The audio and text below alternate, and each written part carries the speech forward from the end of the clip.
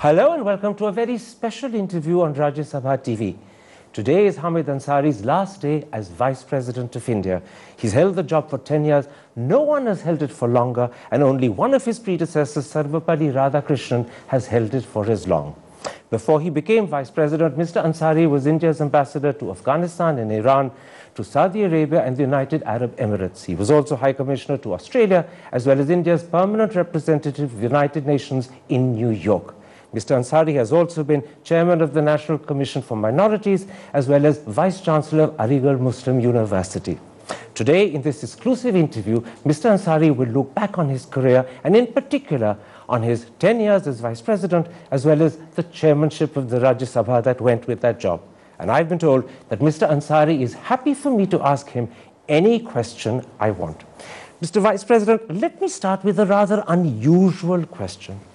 You were born on April Fool's Day in 1937. Is that the secret of your success?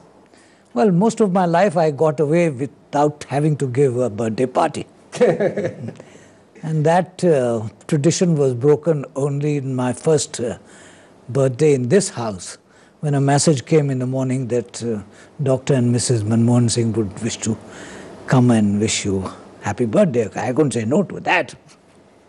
Now, you've spent 10 years as Vice President, and as I said, no one has spent more time as Vice President than that. What did it mean to you, a career diplomat, to be Vice President of India? Well, I said right in the beginning that every citizen is, in a sense, a political creature. But being in the thick of things was a new experience, a novel experience. Did the protocol, did the prestige become inhibiting for someone who was quite a free bird, or was it something that you were accustomed to as a High Commissioner and as an ambassador? Well, yes, but it was a different kind of constraint which one went through as a representative of the country. This was a different kind of thing. There were constraints on movement and things like that for understandable reasons. One had to live with it. Was it exciting and fun, or was it at times intimidating and restrictive as well?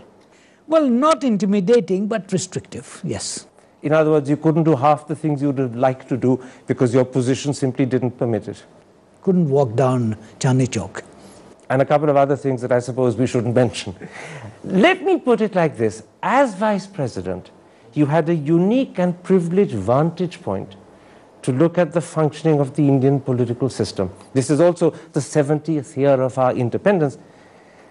Has our political system functioned effectively and smoothly, or is it often dysfunctional and perhaps disruptive? It is both.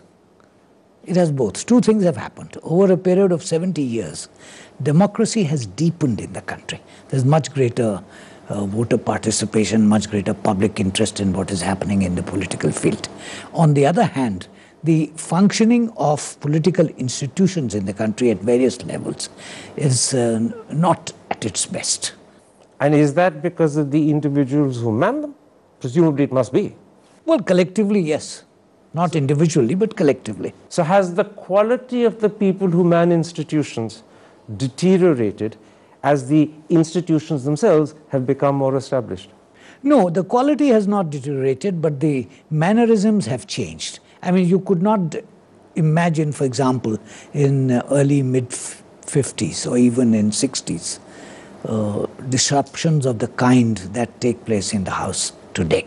I want very much to talk to you about the functioning of the upper house and your role as chairman of the Rajya Sabha, but I'll come to that in a moment's time. Let's first talk about your experiences as Vice President.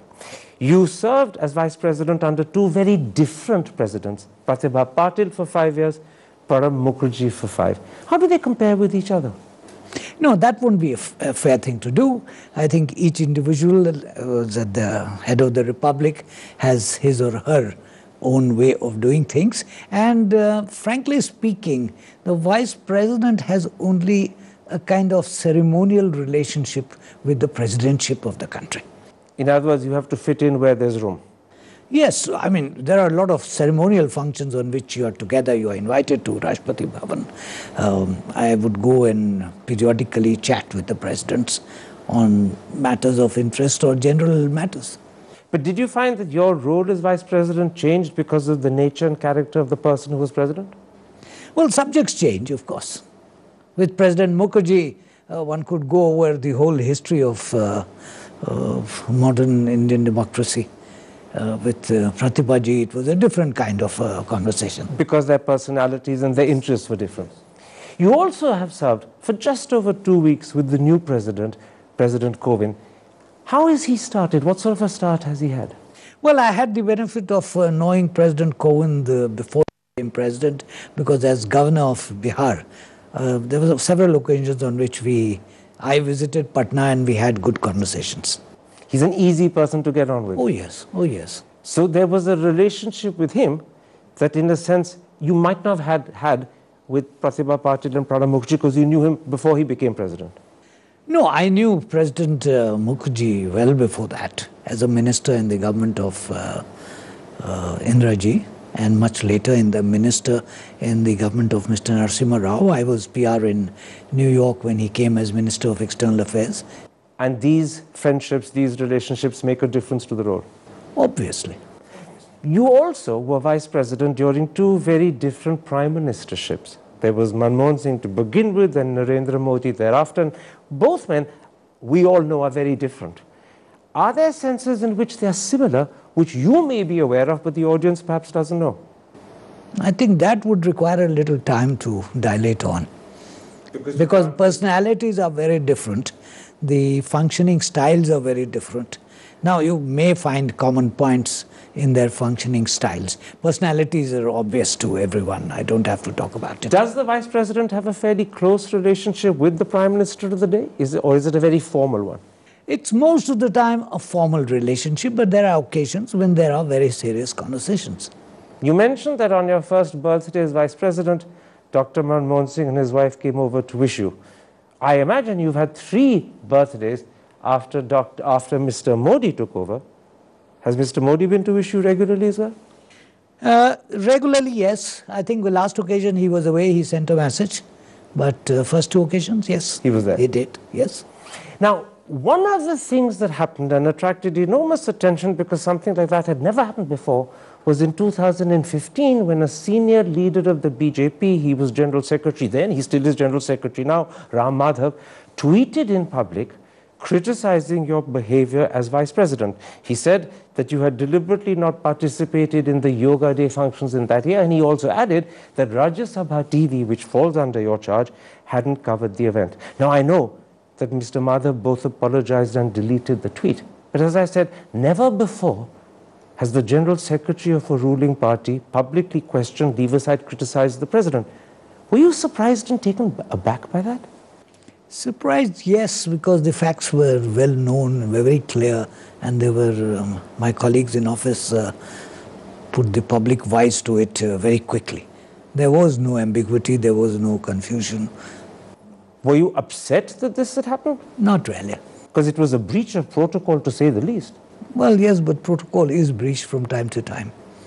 Did you take up the matter with the Prime Minister? No. So in other words, you deliberately and consciously chose to forget it and let it go? Not forget, it was absurd to begin with, and I left it at that. Did the gentleman ever personally apologize or personally explain what he'd done? Let's not talk about that. Something else that you did when you were vice president was to travel extensively in Africa.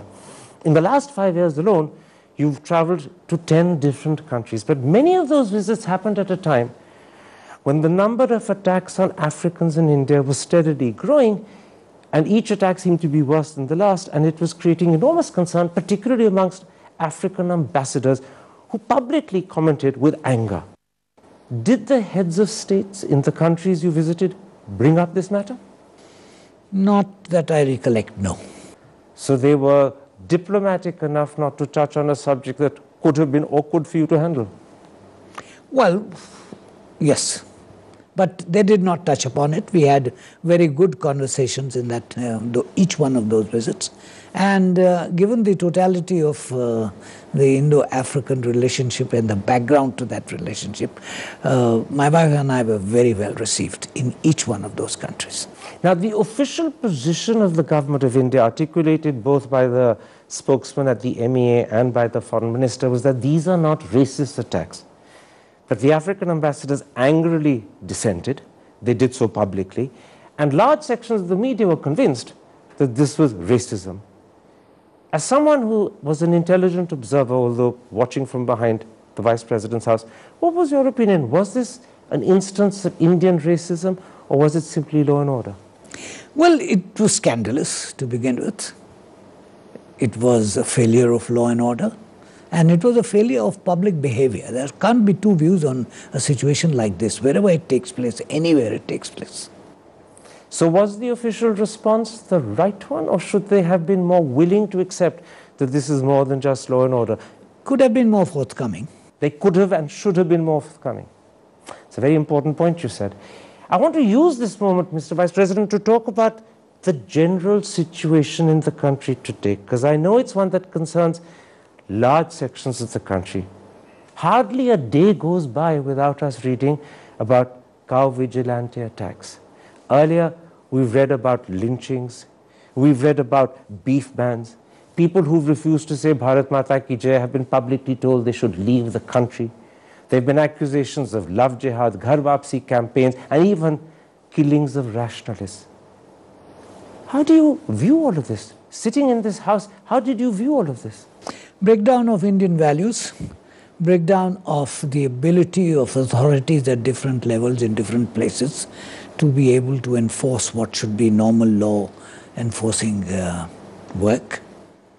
And overall, the very fact that Indianness of any citizen is being questioned is a disturbing thought. Why were Indian values breaking down suddenly?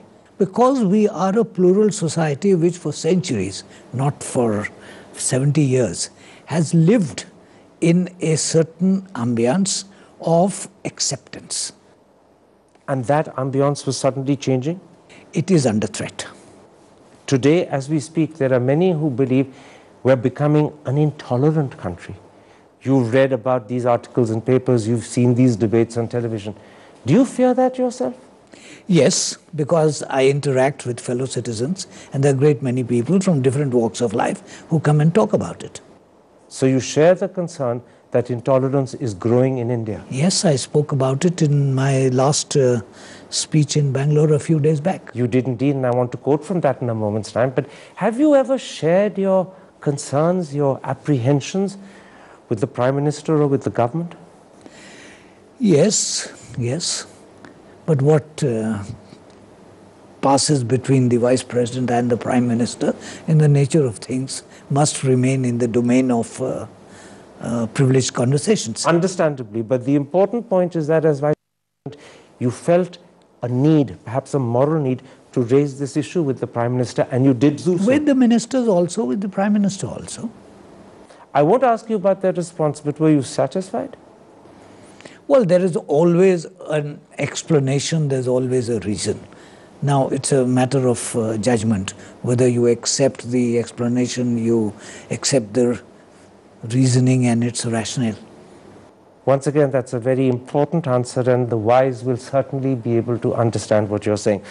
Let me put it like this. Something else has also happened. In the last few months, the Supreme Court has ruled that Jana Gana Mana must be played before every single film screening.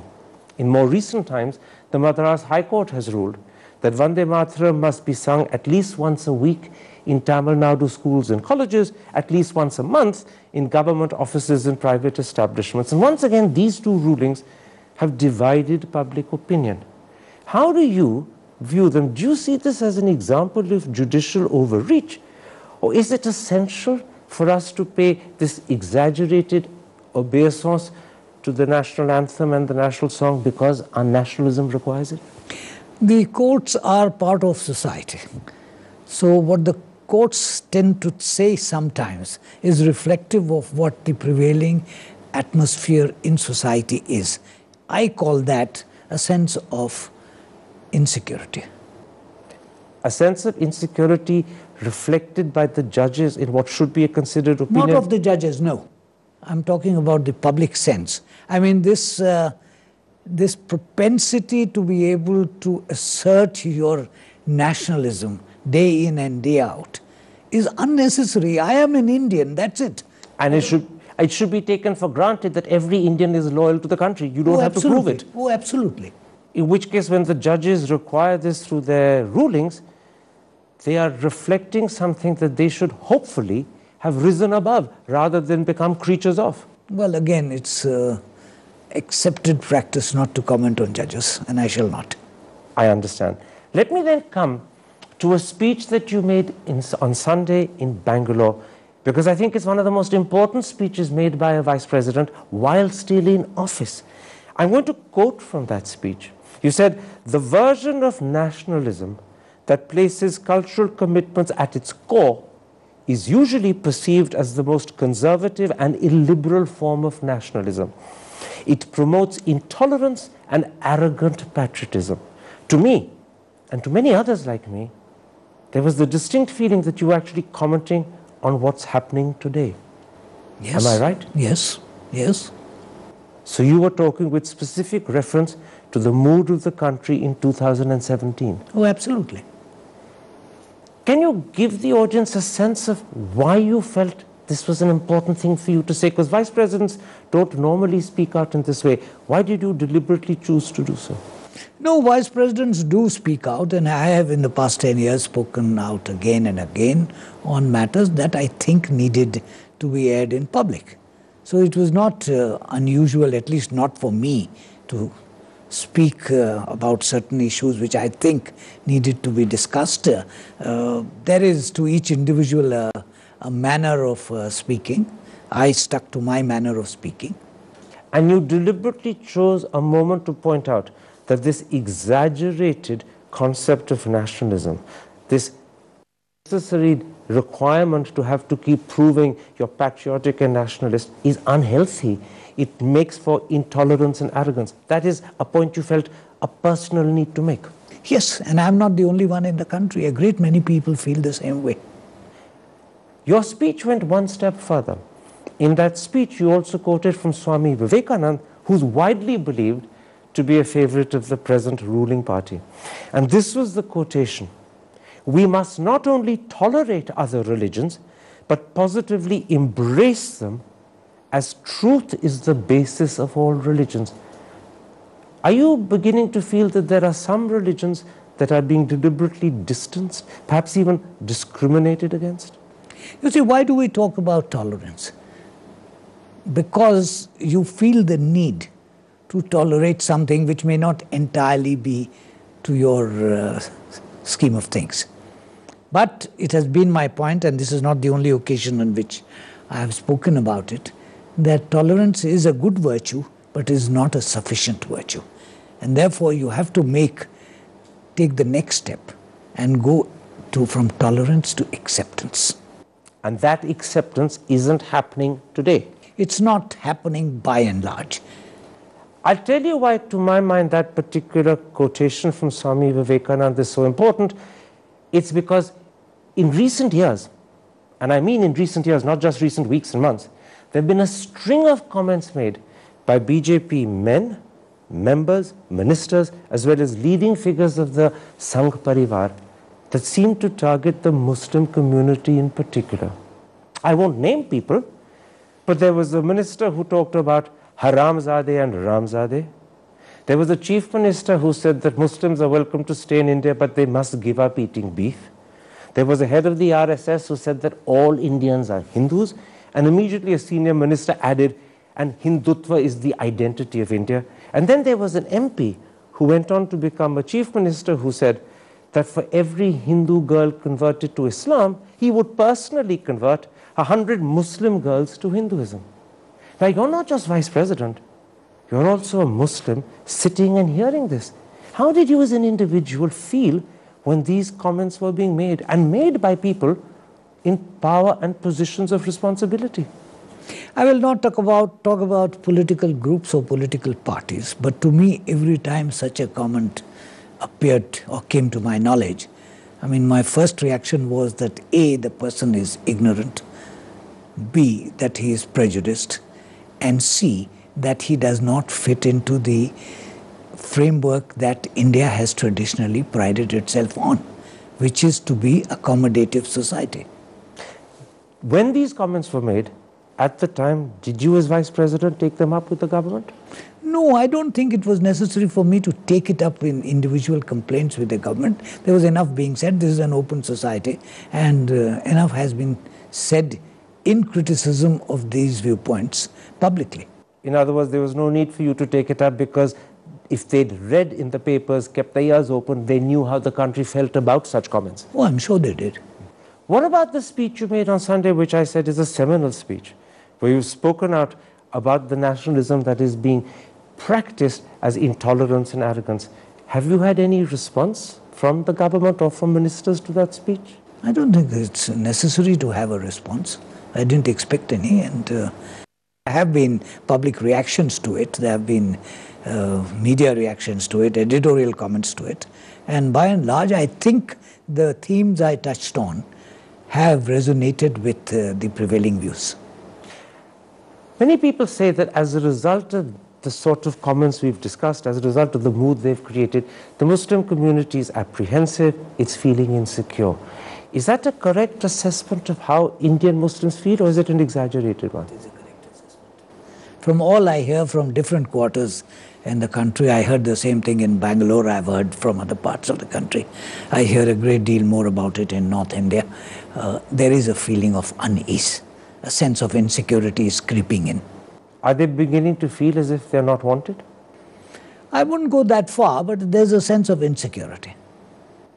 Now, in 2015, when you were addressing the Golden Jubilee celebrations of the All India Majlis-e-Mushawarat, you said something that is very important. It was a message, in a sense, to Indian Muslims from a fellow Muslim. I want to quote bits of that. You said, significant sections of the Muslim community are trapped in a vicious circle between tradition, which is sacrosanct, and modernity, which has become a tainted expression. I'm going to ask you in simple words to explain what was the message you were giving them. The message was that you have to move with times. You have to live with the requirements of the occasion. Do not create for oneself or one's fellow beings an imaginary situation which is centuries back when things were very different. I mean, the whole idea was that what are the challenges today? The challenges today are challenges of development. What are the requirements for development? You keep up with the times, educate yourself, compete in the marketplace. Don't cut yourself off from contemporary India, immerse yourself more fully. Absolutely not, absolutely not. I mean, that is a message that I have been giving wherever I have had an opportunity, that you have to change with times. In that same speech, you also said something else that has struck me as important. You said the official objective of Sabka Saath, Sabka Vikas is commendable.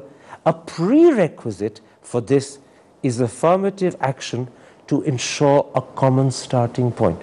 Would you be in favor of some form of reservations for Muslims?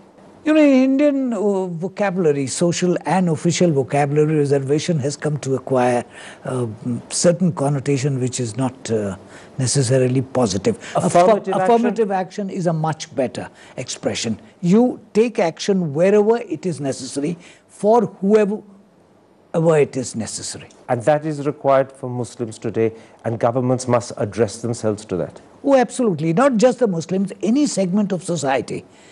If the requirement is to have comprehensive development, if the requirement is that everybody shall move, take one step forward and keep taking steps forward, then all have to be at the same starting point. And if you are at the same starting point, and there are some who are not at that starting point, you have to bring them up to the starting point. Now, an issue that has dominated the news in recent months concerning the Muslim community is this debate about triple talaq. And I want to ask you, where do you, as a Muslim, stand on it? Do you believe this is an issue for the courts to sort out because it is a matter to do with gender rights and gender justice? Or is it an issue left for the Muslim community to resolve internally themselves? Firstly, it is a social aberration. It is not a religious requirement. The religious requirement is crystal clear, emphatic. There are no two views about it. But patriarchy, social customs has all crept into it to create a situation which is highly undesirable. So should the court step in? you don't have to. The reform has to come from within the community. Would it be wrong for the courts to step in? The courts can say that we don't recognize it, that's all. I mean, marriage has to be recognized on certain occasions by the system of the state.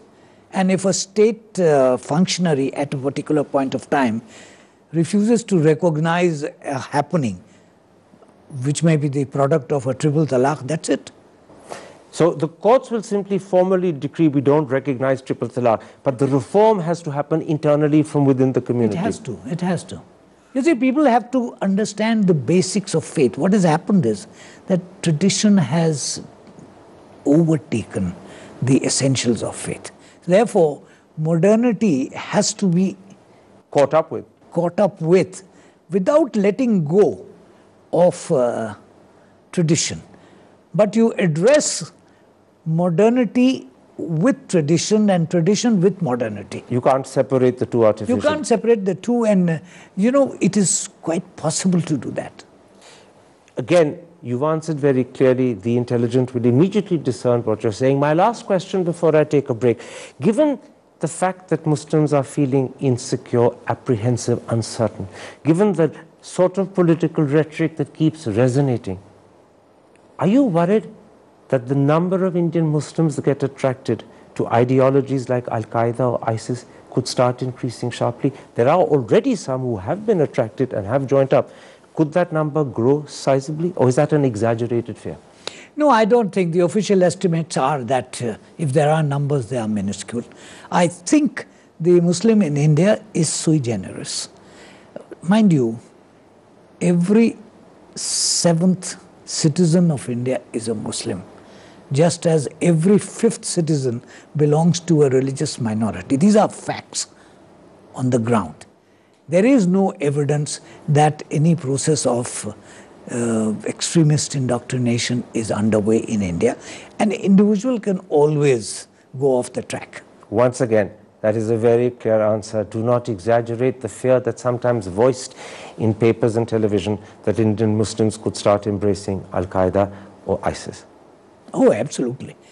Those are products of local situations in certain contingencies. That situation does not prevail here, and I hope it never does prevail. Let's take a break at that point, Mr. Vice President. When I come back, I want to turn, as I said I would earlier, to your role as chairman of the Rajya Sabha, and in particular talk with you the functioning of the upper house and whether it lives up to the expectations Indian democracy and the Indian people have of it. We'll be back in a moment's time. Don't go away. There's a lot more to discuss with Hamid Ansari. See you after the break.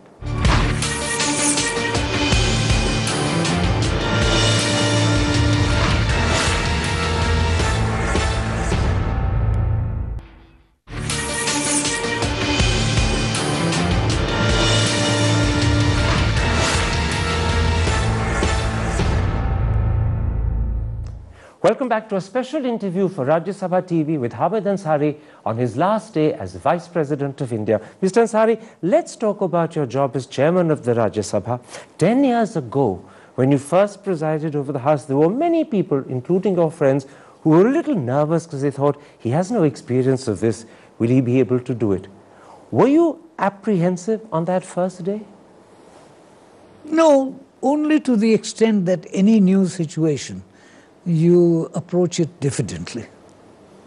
But you had the confidence not to show it, because it certainly didn't show on your face. Inside, were there moments when you said to yourself, good heavens, what am I letting myself in for? Well, chairing a meeting was not a new experience. There were other kinds of meetings which had been chaired at different points in life. So chairing a meeting was just that. Except that in the Rajya Sabha, particularly as the years went on, you ended up with a house that acquired a reputation for frequent disruption. Several members who were unruly and indisciplined. And I'll be honest with you, not only did this shock the Indian people when they see it on television, but this sort of behavior would have been intolerable in the British or Australian parliaments, to name just two. And people often ask, why isn't Hamid Ansari asserting himself? Why isn't he imposing more discipline? Well, the answer is very simple. If the chair of the House, be it the Speaker of Lok Sabha or the Chairman Rajya Sabha, is a referee. as an umpire in a cricket match. The referee is given a rule book, and the referee cannot go beyond the rule book. Rules were made at a different stage in history, when certain forms of behavior were acceptable and certain forms of behavior were not imagined. Things have changed over time. Indian society has changed over time. Public behavior has changed over time. We have to not caught up with it. It's interesting you talk about the rule book, because actually the rule book would have permitted you to name and shame. The rule book would have permitted you to even suspend. In fact, Subhash Kashyap once said, instead of repeated adjournments, and the Rajya Sabha seems to get adjourned 2-3 times a day, why doesn't Mr. Ansari, why doesn't his deputy enforce the rules? Because they know what the rules say and what their powers are. There are only 2 rules in Rajya Sabha rule of books. An individual member may be named and asked to withdraw. That is one rule. The other rule is that their motion in the House is put forward and is carried. Did you often name and ask members to withdraw? On one occasion, I told a member he was skating very close to the rule, and he picked up his papers and walked out. I didn't tell him to walk out. I'll tell you why I asked this question. On another occasion, I did ask a member to withdraw. And he did? He did. I'll tell you why I asked this question, because I was once in Australia, and I was at the House of Representatives, and to my astonishment, but also to my delight, I heard the Speaker say to the Prime Minister of the day that she will withdraw and apologize a comment she made about Tony Abbott, who was then leader of the opposition. The Prime Minister was reluctant to do so and did so inadequately, and the Speaker interrupted and in a stern tone said, the Prime Minister will withdraw, and at once. And the Prime Minister did, and the Speaker simply said, thank you, carry on. And people often wonder, why aren't our presiding officers as stern and tough as that? Indian culture. You mean our ministers and MPs won't take it? No, they would push to the wall, they would. But our culture is to be less than stern. Therefore, you hint, you insinuate, you suggest, but you don't go all the way. And when that hinting and insinuation doesn't make its point, you then have to accept the bedlam that ensues. No, you adjourn, then you talk. You see, there is a process. Every disruption does not mean that it is a standoff. There is a point being scored in every disruption, or which leads to a disruption. But the interesting point is that Indian culture doesn't allow you to be as much of a disciplinarian as the Speaker of the House of Commons can be and gets away with. Because the social atmosphere is different. One of the problems is that the Rajya Sabha has a different composition to the lower house. The government has a majority in the lower house. It does not, or at least until very, very recently, it did not have anything like the same numbers in the upper house. How conscious were you of that when you handled the Rajya Sabha? No, it didn't matter at all. It was not the first time in history of Indian Parliament that such a situation has arisen. The composition of the House has very little to do with what the role of the chair is.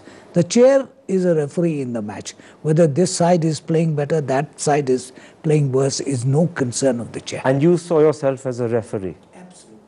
The problem is that you probably remember this better than me.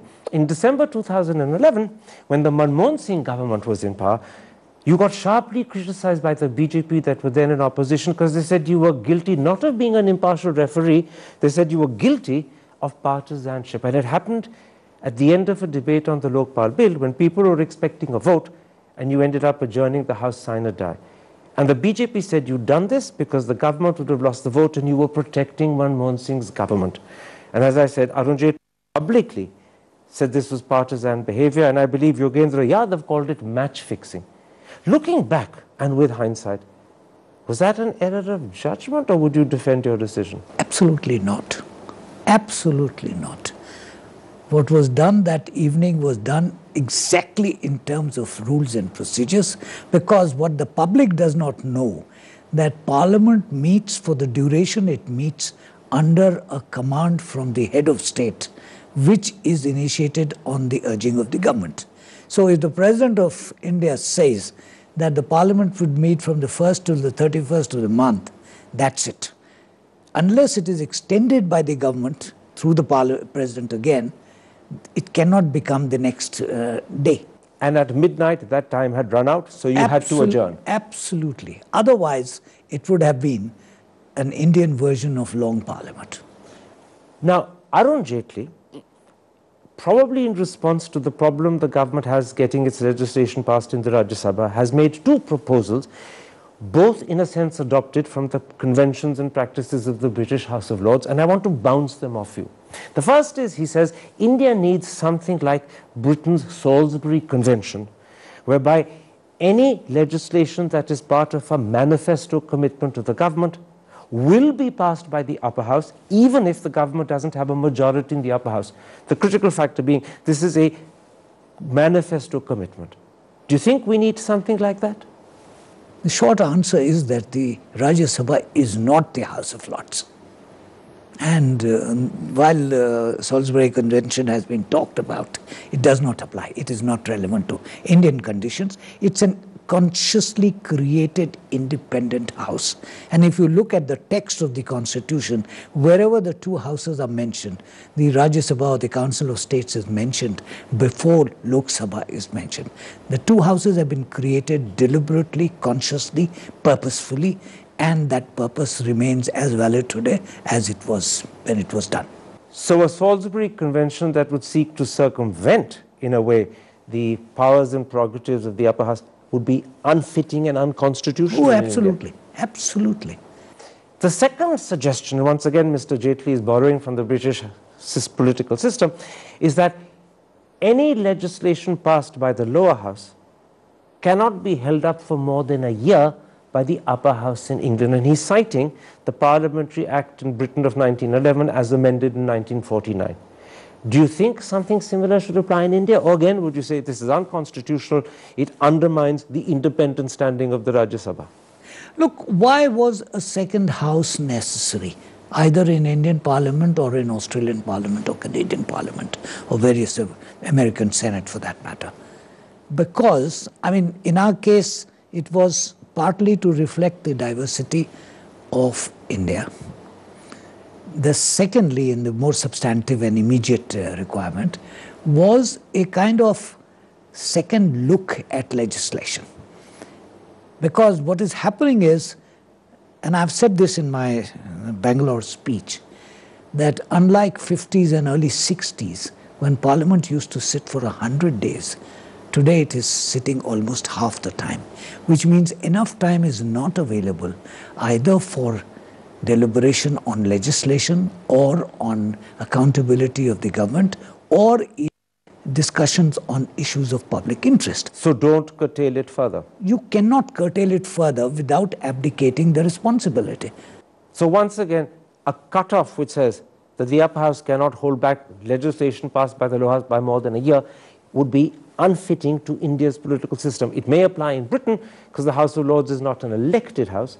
The Rajya Sabha is not just an elected house, it also represents the states, which the lower house may not do in quite the same way. And certainly the House of Lords doesn't either. Oh, absolutely. I mean, the Rajya Sabha is a responsible house. Most of the time, all the political parties are represented by senior people, people with great experience of public life in different walks. And their deliberation is important. It's critically important. Now, in the meantime, there is also a criticism made by the opposition, particularly the opposition in the Rajya Sabha, to the way the government treats the Rajya Sabha. They say quite often critical bills are passed off as money bills when they're quite clearly not money bills, and it's only done to facilitate the easy passage of legislation. And the two that come to mind immediately are the recent finance bill and the Aadhaar bill. Now, you were chairman of the Rajya Sabha when this happened. Do you think here the opposition has a good case? Well, since the matter is before the Supreme Court, I shall not comment on it. But there is certainly a merit in extending what is a money bill to a point when it ceases to be a money bill and transforms itself into an organizational bill. In which case, do we need to relook and perhaps rethink the power and prerogative of the Speaker of the Lok Sabha to decide what is and what isn't a money bill, and the fact that her decision thereafter can't be challenged? Should that be relooked at? I don't comment on the powers of the Honorable Speaker, and in any case, this matter is before the Supreme Court. So let us await. Okay, let me ask you a slightly different question.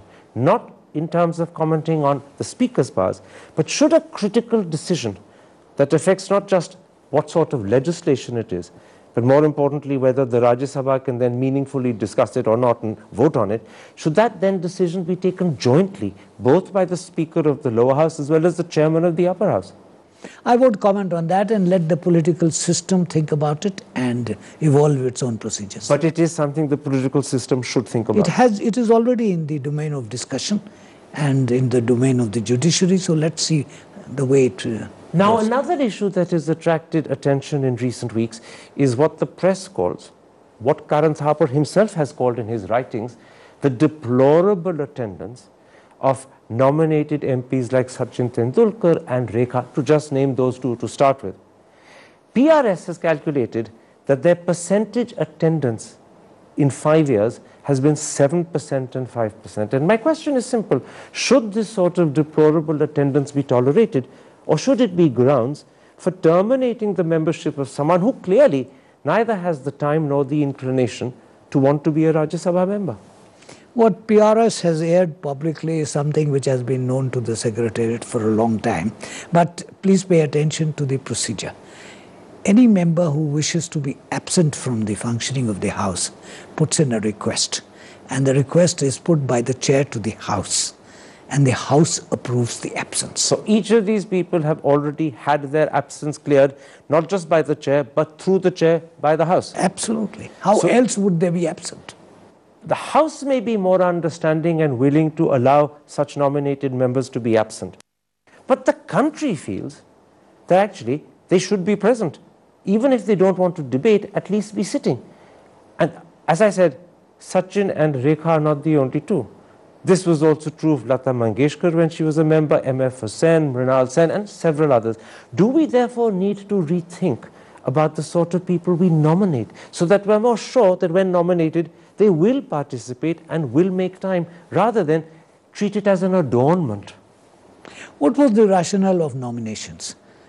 The thought process behind it was that they would provide an input from a different perspective into the national lawmaking process. But they can only do that if they're present and participating. Precisely. And therefore, the responsibility for nominating them rests with governments, successive governments. So we've had a record of it. There have been excellent nominated members who have participated and participated very actively. Even to this day, there are nominated members who participate on a daily basis, and there are others who have not participated. So you're saying a very important thing, Mr. Vice President. You're saying governments must think very carefully about the sort of people they nominate so that they have a certain assurance that once nominated, the person will participate. You see, you have to think of what kind of input you require from an individual. And then choose the individual in accordance with that. Precisely. Rather than simply choose a person because they're a celebrity or they're starry. You're saying yes? Yes. Let me come to Rajya Sabha TV. To everyone's surprise and delight, it's a channel that established itself with credibility, with independence, with a certain neutrality. And that happened under your charge. Important colleagues of mine who are senior journalists like Siddharth Varadarajan, M.K. Venu, Govind Etiraj, Bharat Bhushan have all been anchors. Now that you're stepping aside, there is a concern in the media world that perhaps the quality and character of Rajya Sabha TV will change. Can you be confident that what you set up and established will continue as independent and credible and neutral, or does it depend critically on how your successor looks at the channel? Rajya Sabha TV was set up by a decision of the Rajya Sabha. And there is, of course, a longer story to it as to why a separate existence became necessary. Because going back 10 years, when I first stepped into the Rajya Sabha, the then Speaker, Mr. Somnath Chatterjee, had a conversation with me in which he said the original idea was to have one TV channel in which both would be participants, but at that point Rajya Sabha was not willing. So I said, all right, let me go back and see if I can change views. It so happened that over a period of time, I did persuade the dissenters to agree. And the channel was established. And the channel was given no command from the chair, except that it should be a forum of discussion somewhat along the lines of the PBS. That's because you were tolerant, and that's because you wanted the channel to operate objectively, independently, thoughtfully and analytically. What's the assurance that your successor will give no command and will allow the channel to operate independently, objectively? I can't comment on that. I am not a Jyotshi that I will tell what will happen tomorrow. So the fears that people have about the future of TV are not baseless. They could turn out to be very real. Why should anybody fear the future? You face the future, that's all. If a challenge emerges, face it. Let me ask you a question about your successor, and I ask it only because it's one that many members of the Rajya Sabha, still your house, are voicing and are concerned about. Unlike you, he's been a politician all his life. He's been not just a minister, but president of the BJP. At a time when the government is concerned and conscious of the way in which the Rajya Sabha can check or delay its legislation, how confident are you that your successor will give the opposition in the Rajya Sabha a fair hand and a fair say? Look at the history of the Indian vice presidents. There have been politicians, there have been philosophers, there have been educationists, there have been senior-most members of the judiciary. They have all delivered. Nobody has said that they have not delivered. And you believe that will be true of your successor? Oh, of course. The job dictates the response. I'll push you by just saying one thing, that very recently as a minister, your successor once described the Prime Minister as God's gift to India. That comment lingers in the minds of many opposition MPs in the Rajya Sabha, and it makes them wary. What would you say to those MPs, your MPs still, who are wary of your successor because he's called the Prime Minister God's gift to India? Each individual thinks for himself. Each member of parliament, I have no reason to doubt the capacity to think on everybody's part. But you're confident that the responsibility of the job when he sits in that chair will change him? Absolutely, because that's the only way the job can be done. So the requirements of the job will change your successor's thinking, attitude and behavior, and that's been true of all previous vice presidents as well. I go by the record. I'm not an astrologer, but I go by the record. In the limited time left to me, I want to raise with you, because you've been a very successful diplomat. You've been, as I said in my introduction, an ambassador or a high commissioner to 6 countries, including the UN, before you became vice president. And it's in that light I want to raise briefly 2 issues of deep concern. The first is the situation in Jammu and Kashmir. Speaking in Bangalore on Sunday, you said, and I'm quoting, "The political immobility in relation to Jammu and Kashmir is disconcerting." Are you suggesting that governments both in Srinagar and Delhi ought to be taking more initiatives and are not? Is that the immobility you're talking about? Yes, yes. The problem has always been primarily a political problem, and it has to be addressed politically. And politicians today are ducking it? That's my impression, and I'm not the only one in the country.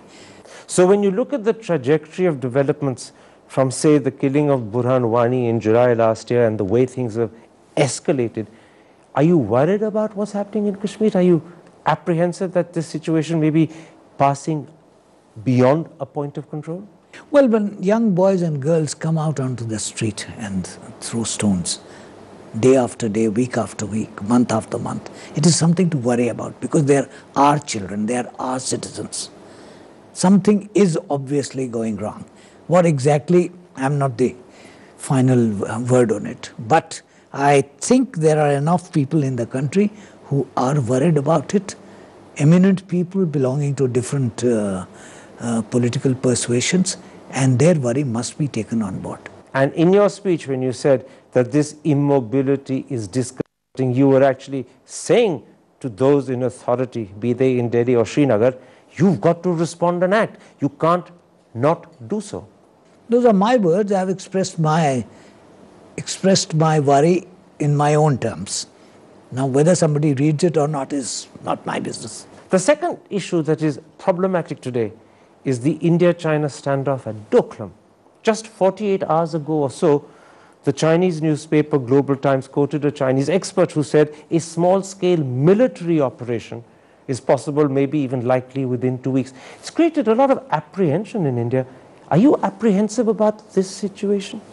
I think we've had these periods of standoff with China, and there's enough knowledge, enough experience, enough wisdom still available to be able to retrieve situations. This is a very interesting answer you're giving, because the point made repeatedly by the government and by the MAA spokesperson is that the present standoff is not substantively different to those that we've seen in the past. The Chinese, as you know, have vigorously and strenuously denied that. You're relatively sanguine about the handling of the situation. You're not worried, even though many in the newspapers and television are beginning to express anxiety and fear. You don't fall into that category. The totality of Indian experience in dealing with China, and it's very considerable, makes me think that we will handle it. And you are confident, or at least not apprehensive at the moment, that we're handling it properly? No, I think the government will manage it. My last question. Today is your last day as Vice President. Tomorrow a new chapter opens. What next? Time will tell. But have you any plans in mind? Have you decided how you will spend your years of freedom? Because up till now, job constraints, responsibilities and protocol have impeded on you. You still won't be a free man. You're always going to be surrounded by security. But have you any idea what you want to do? Do all the things that I have wanted to do and not been able to do in sufficient measure. Does that include writing your memoirs? No. So the wonderful stories and anecdotes will remain with you a secret forever? Probably. Probably. Secrets will, because I'm bound by the Official Secrets Act. But what about the lovely stories and anecdotes? Could you be tempted if an intelligent publisher were to come knocking on the door to write I don't a book? think I have that many stories to tell. So all that you know, you'll keep to yourself? Maybe not. But not put them down in a newspaper, in a book form. We can perhaps look forward to more television interviews, more discussions like this on other channels, sharing your wit and wisdom. You won't have the time and I won't have the inclination. But for today, Mr. Vice President, I'm deeply grateful for the honor, the opportunity and the pleasure of this wonderful interview. Thank you very much indeed. It's been great talking to you, Khan. Thank you, sir. Thank you very much indeed. All the best. Thank you.